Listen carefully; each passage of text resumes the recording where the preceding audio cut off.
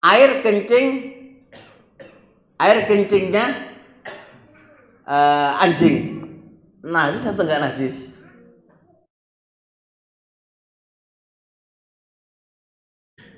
Air kencing lo najis apa ora? Najis. Yakin? Kok bisa najis, dari mana dalilnya tuh? Air kencing anjing, air kencing babi, najis apa enggak? Ini dalilnya sampean. Ayo coba. Dagingnya aja? No ya enggak iso no. Kan berdiri sendiri-sendirilah. Masa antum bilang dagingnya aja najis, maka kencingnya harus? Loh itu kan ya. Jadi gini teman-teman semuanya.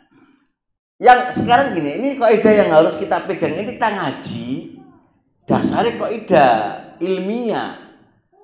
Hukum, yang punya wewenang hukum itu bukan kita, tapi Allah dan Rasulnya. Yang punya hak mengatakan ini najis dan ini suci siapa? Allah dan Rasulnya.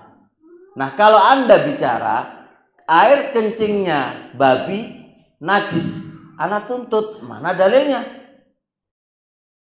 Mana dalilnya? Gak boleh Anda bilang kata kiai saya. Loh, kiai gak punya hak. Oh dia manusia kok. Kecuali kiai kamu itu jadi Rasul, baru bisa. Kata Imam Syafi'i juga gak bisa, karena beliau bukan Rasul. Yang punya hak adalah Allah dan Rasulnya. Kan begitu. Bisa dipahami? Oleh karenanya masalah terjadi perbedaan di antara para ulama. Jangankan kencingnya, zat daging babinya saja, zat, gak usah kita bahas kencing ya, itu maskut yang tidak ada komentar dari syariat. Nggak ada komentar dari Allah Rasulnya. Daging babinya saja itu masih terjadi perbedaan. Terjadi perbedaan ulama, bukan sebuah kesepakatan. Nah ketika terjadi perbedaan antar para ulama, kita juga harus cerdas. Nggak boleh taklid. Dan nggak boleh memojokkan orang yang beda pendapat dengan Anda. Nggak boleh dong. Karena masing-masing ada ulama. Kamu berpatokan dengan ulamamu, kami juga berpatokan dengan ulama. Nah, kalau podo ulama harus piye coba? Maksud saling menjatuhkan, saling mengalahkan. Ya nggak bisa dong. Karena ulama satu bukanlah hujah atas ulama yang lainnya. Yang bisa menghujai ulama siapa? Ya dalil. Nah dalil mana yang mengatakan daging apa itu babi itu najis itu mana? Kalau Anda bicara kan dagingnya haram, kan begitu kan haram. Fal jawab, Allah hanya mengatakan haram loh, tidak mengatakan najis.